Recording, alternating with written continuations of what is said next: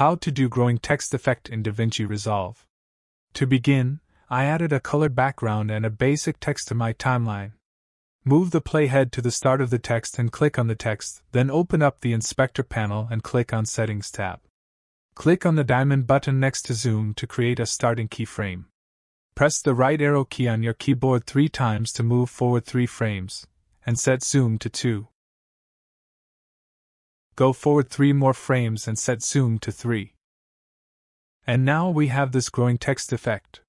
The text growth happens from the center of the text, but I want it to happen from the bottom left corner. To change the anchor point, click on the drop down and select Transform. Drag this small anchor point to the bottom left corner of the text.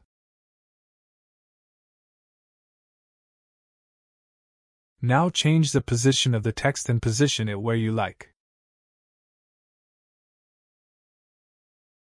Anyway guys, thanks for watching and I hope you found this useful.